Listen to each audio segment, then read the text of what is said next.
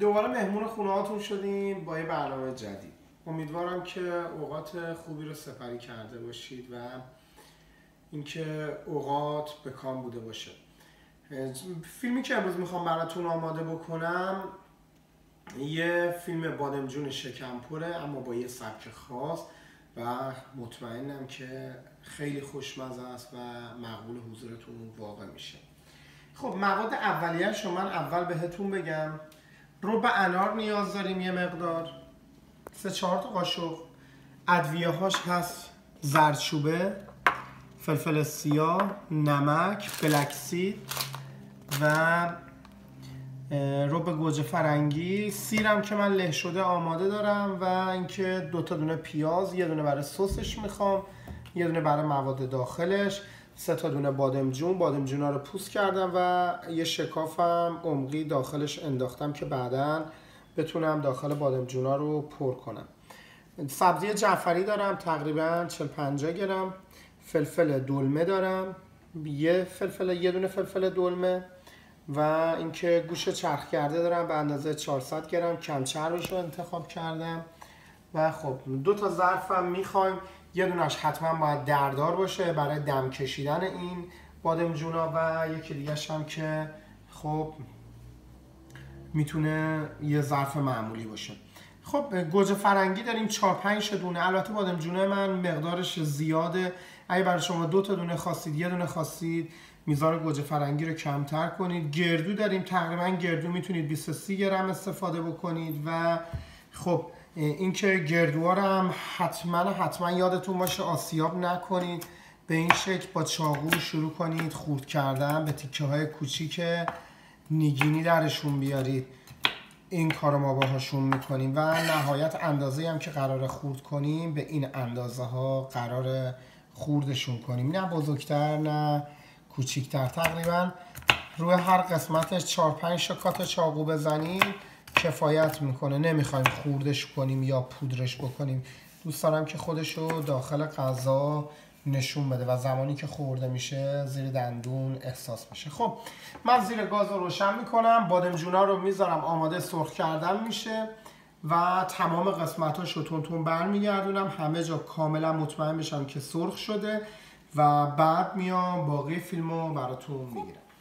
من بادمجونا رو گذاشتم رو گاز، یه مقدارم سر صدا میکنه برای سرخ کردنش. اینو من یادم رفت گفتم بلک سید، اما بلک سسمی سیده و کنجد سیاهه که تو ایران که اصلا فراوونیشه و اینجا مگه بخواید بگیرید تمام فروشگاه ها کنجد سیاه رو دارن و یه سری از غذاها رو واقعا خوشمزه میکنه. خب ما 2 تا پیاز داریم، یه دونش رو ور میدارم برای سسمون، این از این، و سعی میکنم که به اندازه های کوچیک خوردش بکنم و نگینی ها خیلی ریز نمیخوامم، داخلش خیلی راف باشه.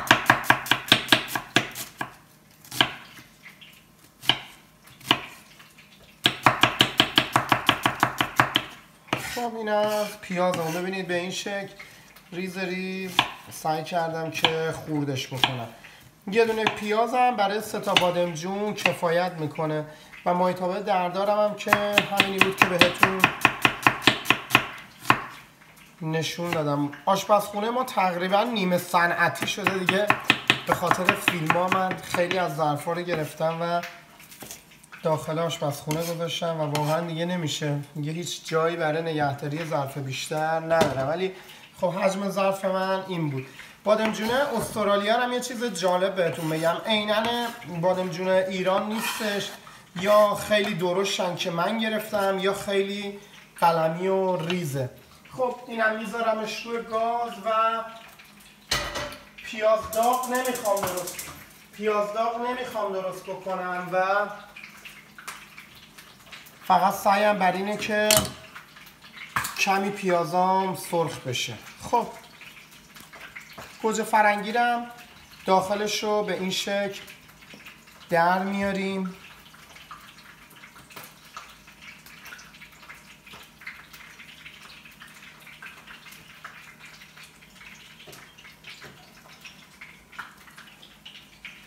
گوجه فرنگی ها رو هم داخلش رو در میاریم و به صورت نگینی خوردش میکنیم. البته اگه خواستید کنسرویش رو استفاده بکنید میتونید کنسرویش هم استفاده کنید و میتونید از یک کنسرو براش استفاده بکنید. خب گوجه فرنگی ها رو سعی کنید حدالمقدور تا جایی که میتونید خوردش کنید که خیلی سریعتر غذاتون آماده بشه. تو این حین فقط تنها چیزی که یه مقداری زمان میبره آماده بشه بادمجوناست و منم سعی میکنم همزمان با هم میزنم. این هم از گوجه فرنگی ها. گوجه فرنگی ها رو هم خورد میکنید و رو پیازتون که کمی تفت دادید اضافه میکنید و من فیلم میگیرم و بعد بهتون نشون میدم. گوجه فرنگی ها خورد شد و تموم شد. خواستم وقت فیلمو من زیاد نگیرم. فلفل دلمه ها رو هم برشه باریک میزنید و بعد دستش میکنید به صورت میگینی ها خیلی ریز درش میارید. این سسش رو واقعا خوشمزه و خوش‌طعمش میکنه.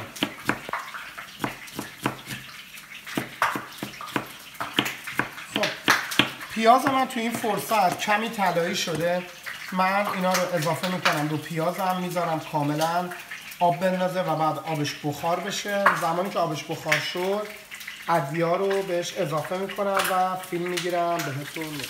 خب فلفل و گوجارم توی این مرحله من به موادم اضافه میکنم و فقط تنها چیزی که نیاز داریم زمانه، بهش زمان بدیم تا کاملا آب بندازه و بعد آبش بخار بشه. زمانی که آبش بخار شد ادویه ها رو بهش اضافه میکنیم. تقریبا گوجه فرنگیم داره آماده میشه و حالا توی این مرحله برای اینکه سسم خوش رنگ بشه یه قاشق بهش رب اضافه میکنم و سعی میکنم که این رب رو داخل سسم حلش بکنم تا به اون رنگی که میخوام برسم. ببینید کم کم داره تغییر میکنه. خب تقریبا اندازه 90% این سس آماده شده و خب توی این مرحله ادویه‌هاشو بهش اضافه میکنم. زردچوبه به اندازه 1/3 قاشق چای خوری، فلفل سیاه به اندازه که دوست دارید، به اندازه ذائقه‌تون، ولی حتما از فلفل سیاه استفاده کنید که بهش هم عطر بده و هم یه تندی ملایم داشته باشه، اما فلفل قرمز برای این غذا خوب نمیشه. نمک هم به اندازه لازم، تقریبا من به اندازه نصف قاشق چای خوری بهش نمک میزنم.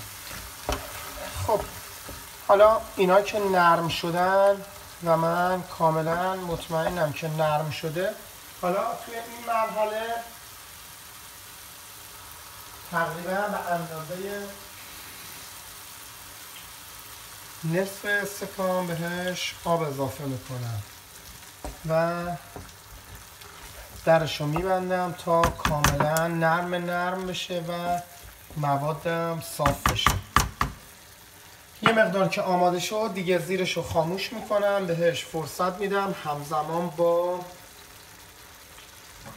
بادمجونا با هم دیگه برن برای پختن. تقریبا 2-3 دقیقه بمونه، یه قل بخوره کفایت میکنه. خب بادمجون من سرخ شد. بادمجون رو به هر اندازه‌ای که دوست دارید سرخش بکنید، اما 100% اگه بپزه تو سسش که بمونه وا میره. من 2 تاشو معمولی پختم، یکیشو که خودم برشته دوست دارم برشته‌اش کردم، اما نذاشتم بازم 100% بپزه. اگه 100% پخت دیگه مجبورید که یه مدت زمان خیلی کوتاه داخل سس بذارید و سریع برشه. حالا پیاز داغ من نمیخوام زیادم پیاز داغ بکنم. اون پیاز رو نگینی خوردش کردم ولی اینو خلالی خوردش کردم. یه تفت کوچیک بهش میدم و گوشت رو بهش اضافه میکنم.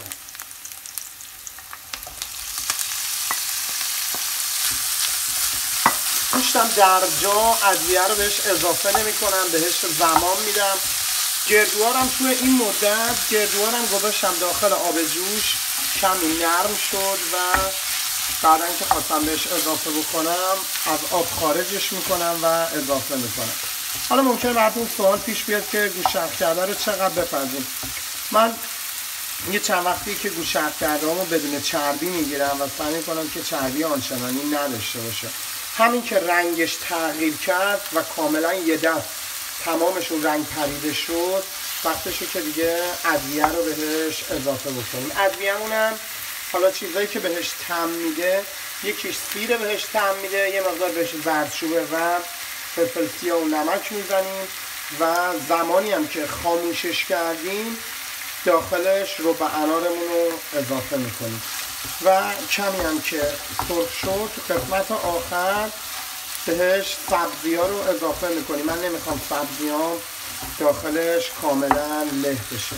حالا زمانی که گوشتم آماده شد و خواستم مواد دیگر رو بهش اضافه کنم، فیلم میگیرم و بهتون نشون میدم. خب گوشت چرخ کرده، تقریبا آماده شد، به اون اندازه‌ای که میخوام رسیده و اینجا مرحله‌ای که سیرم هم اضافه میکنم. سیر فقط این سیر له شده است، یه تفت کوچیک فقط بهش میدم که وقتی سیر تفت میخوره عطر و طعم‌دهیش چند برابر میشه و خیلی بوی ملایم‌تری تو غذا میگیره.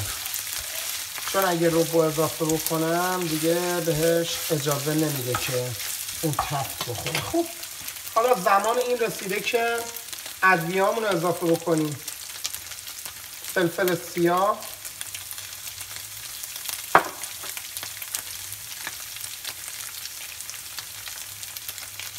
زردچوبه و نمک هم به اندازه ذائقت.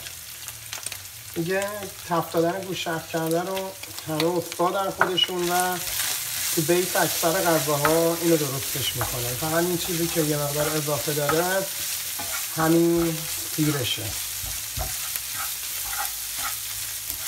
پیازام هم ببینید داخلش جون داره و خودشو نشون میده. خب حالا توی این مرحله من گردو رو بهش اضافه میکنم. ببینید گردو کاملا رنگش تغییر کرده زمانی که داخل آب گوشت بوده.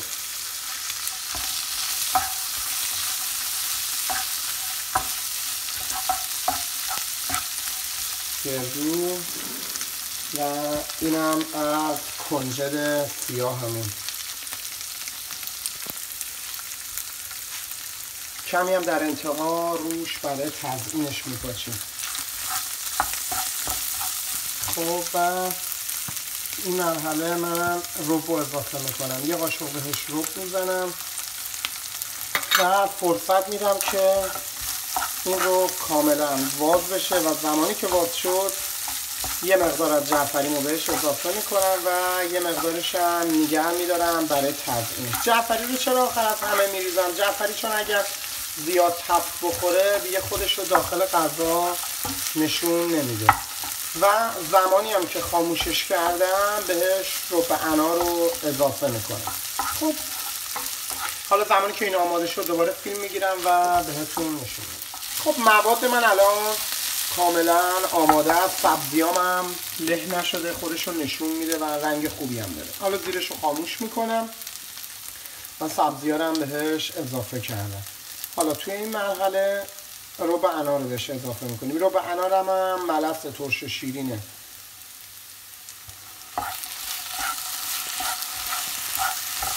این هم ربع اناره. فقط من ببینم اندازش کافیه چون زیادم نمیخوام طعم ربع انار غالب شه تا طعم‌های دیگر از بین ببره. من یه ذره بچشم.